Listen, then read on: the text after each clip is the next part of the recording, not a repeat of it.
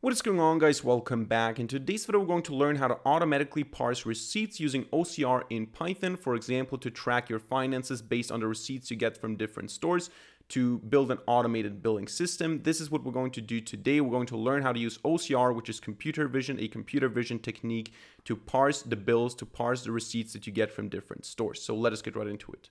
It's not a game, it's a rich thing.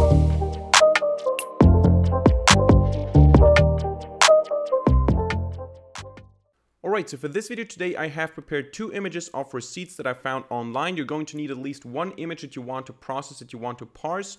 And the images I chose, as I said, I found them online, are from Costco and from Walmart. And you can see that those are pretty basic generic images, photographs taken with a simple phone or something. They're not professional scans, and you don't need professional scans. You can use images like this one to parse the information using OCR. OCR stands for optical character recognition. We're going to use an external API. We're going to send to it images like this one or images like this one, and we're going to get the information that is contained in one such receipt. So we're going to get the actual store, we're going to get the address, we're going to get the individual items, the price of the individual items, the total, the subtotal, the tax, everything that's listed here will be delivered to us in a structured way as a dictionary, as a JSON response. So we're not just going to get the text here, the raw text, and then we have to filter the individual pieces of information here. We're going to get a dictionary that contains stuff like the items as a list, and then we get the amount, and we get the description of the item, and so on. So this is actually quite impressive, what we're going to see in today's video. And by the way, this works also with non-American, non-English receipts as well. Now, I don't know if it works with something that has a completely different font. So if you have something like Arabic language or Chinese or something, I'm not sure if this is going to work. But at least with the English, European, German, Spanish, whatever letters, it works. So I tested this myself with Austrian bills, with Austrian receipts in the local stores that we have here. And this worked perfectly fine as well. So what we're going to do first here is we're going to open up a command line. We're going to install the requests module. This is the only external module that we're going to need for this, because we're going to send a request to the API, and the API is going to do all the processing for us. So we're going to say import requests and import JSON. JSON is part of the core Python stack, so maybe let's put it above requests here. And then we're going to say now that we want to get the URL. The URL is going to be https://ocr.asprise. I hope this is how it's pronounced. This is the API that we're going to use today. It is not a sponsored video, so this is not an ad for the API, but this is the API that I use personally when I have to automate certain things. So oftentimes when I get receipts from certain stores, I want to track my finances, so I just scan them in with my phone. I just take a picture of them, send them to the API, get the information, put it into a Google Docs sheet, and then I do all the calculations that I need to do. So this is quite handy. API/v1/receipt. So this is the endpoint that we're going to use here. And then we can say the image that we want to send is going to be the receipt 1.png, and the response is going to be request.post. So we're going to send a post request to the URL, and the data is going to be equal to, so data is a keyword parameter here, and the data is going to be equal to API_key. And the API key, if you have one, you can pass an API key. So you probably have to create an account. You can have a free plan, maybe, I don't know, or a paid plan. But you can also just test it. You have a limited amount of responses or requests that you can send a day, and then you essentially get the responses, and you can work with them. But you cannot do that an unlimited amount of time from the same machine, right? So you have to wait maybe another day or something. So with a test key, you can do it just like that. If you have to do it on a large scale with multiple requests a day, with like 20 requests or something, or 200 requests or something, you might want to create an account there. But you can do that with a test key here as well. And then we're going to say recognizer is going to be auto. So it's going to be chosen automatically here. And then the ref_no is OCR underscore Python underscore 123. And then after that, we're going to say that the files are going to be equal to, okay, now the formatting here is not very good. Let's add this to a new line. Files are going to be equal to file. And the file is opening the image in reading bytes mode. So that's the payload here that we sent to the URL to this API. And as a response, we're going to get data. We're going to get the data that we're actually interested in. And before we now go ahead and send requests all the time, I'm going to save the requests into a pickle file, so into a serialized file. I'm going to say for this import pickle. Actually, do we have to do that with pickle? I think I can also do this with JSON. It doesn't matter. I'm going to do it with pickle here, but I think it's even easier with JSON, so you can do it with JSON if you're a more professional coder than me. What we're going to do now is we're going to get the response text and we're going to dump it into a file. So we're going to say, actually, let's do it with JSON. I think it should work with JSON as well.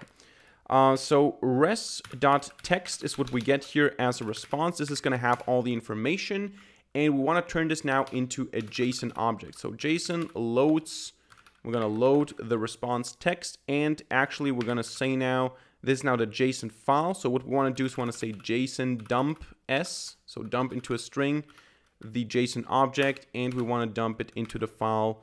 Or actually, do we have to provide a file stream? JSON dumps. No, this actually, let me just see what this produces. Or actually, let's dump it into a file. So let's just say dump like this.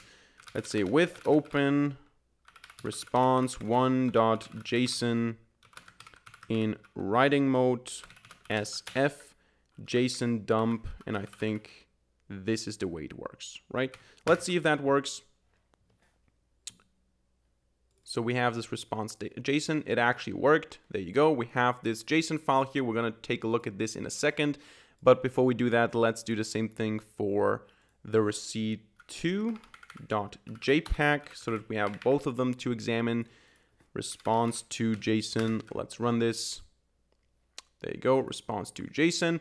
So, oh, okay. Daily quota exceeded. I think this won't work, but this one worked because I tried. I played around with the code here a couple of times before making this video. So exactly for the second request, this was not enough because the daily quota is exceeded. Maybe I'm going to cut this video. Then in the end, I'm going to add, maybe I can use my phone hotspot to change my IP or something. But let's work with the first JSON file here first. So let's delete all this here because that's just for downloading. Let's go ahead and say json.load, and we're going to load with open response one.json in reading mode sf. We want to say JSON load f, and we want to save the response into data. So data equals JSON load f, and then we can print data. There you go. So this is the response to our first request. So to this image here from Costco. And you can see we have a bunch of information here that we can also extract from this JSON file here. So let's go ahead and just say data.keys to see what we have here, what we can actually look at. And you can see now we have the OCR type, the request ID, the ref number, and so on and so forth. The interesting thing for us is now the receipts themselves. So here we have the collection of receipts. So let's go ahead and say data receipts like this. Now, if I run this, you can see we have a list of dictionaries. In this case, we will only have one dictionary because we only uploaded one receipt image. But you can see we have here a list, so we can actually go ahead and not just get the receipts, we can get the first receipt in this case by specifying index 0. So now we only have a dictionary, and here you can see already we have key value pairs representing the information that is part of the receipt. So you can see that we have this Costco receipt.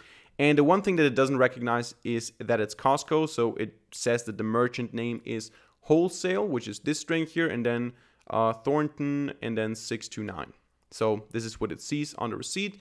But then you can also see the address of the store and all that. So we can actually go ahead and say .keys here as well to see what we actually have here. We have the merchant name, the merchant address, the phone number, the website, the tax registration number, and so on. And then we have also some stuff like the currency that was used, the total, and this is the most interesting one, the items. This is a collection of the items that were purchased. So what we can do here now, and this is probably where it gets interesting for automating your billing system, for automating your finance tracking, is you can iterate over the individual items. So we can do something like items equals data and then receipts 0 to get the first receipt that we have here, the only one that we have here, and then we want to get the items. This is a collection. Now I can print the items list here, and you can see we have again a list of dictionaries. One dictionary is one item, so here we have multiple items, multiple dictionaries.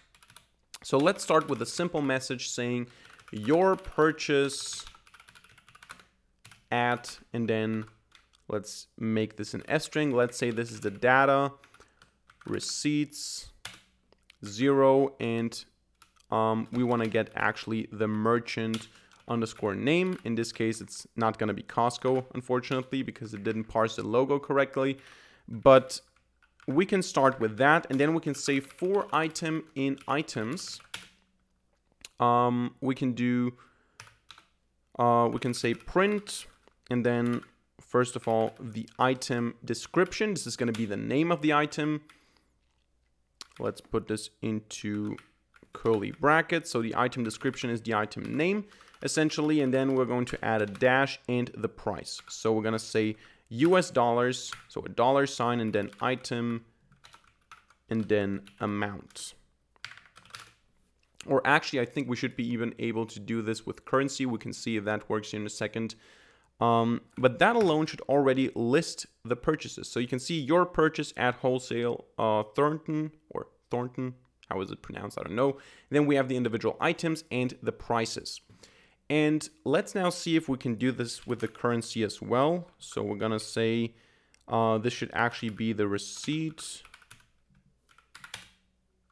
No, actually, data, receipts 0, and then currency. Let's see if this gets us the dollar. Yeah, okay, it says USD, basically. So we can add a space here, and instead of the dollar symbol, we have USD, which is fine.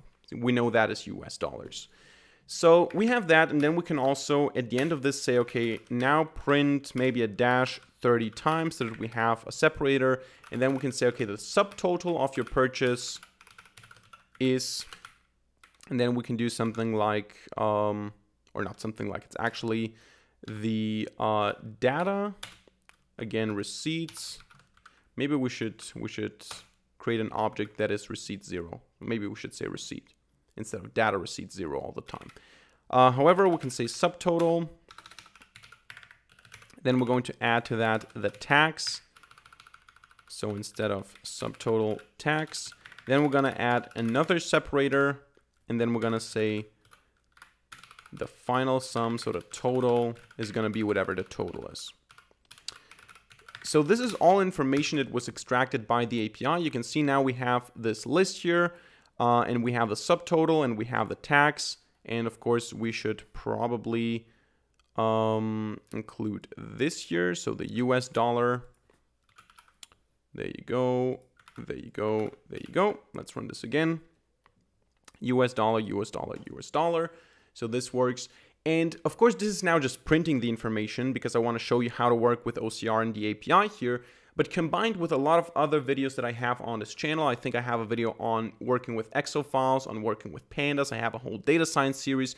You can think about 1,000 ways to automate this into something, right? So in this case, I showed you how to get the information, how to get the currency, how to get the total amount, how to get the individual items, iterate over them, get the description, get the currency, get the amount and all that, and even more. But what you do with that is then you can do 1,000 things with that, right? You can take all this, put it into a CSV file, put it into a pandas data frame, apply some aggregation function, get some statistics. You can take this and put it into a database. You can take this, put it into an Excel file, format it a certain way. Whatever you want to do with that information, that's up to you. Maybe I can do a video if you guys are interested on how to build a complete automated billing or automated receipt tracking system and how to categorize the individual purchases. We can do that on this channel if you guys want to, but essentially this is how you get the actual information. This is how you get the actual data automatically from your images of your receipts, and then what you do with that is up to you. You can do 1,000 different things. So that's it for today's video. I hope you enjoyed it and I hope you learned something. If so, let me know by hitting a like button and leaving a comment in the comment section down below. And of course, don't forget to subscribe to this channel and hit the notification bell to not miss a single future video for free. Other than that, thank you much for watching. See you in the next video and bye.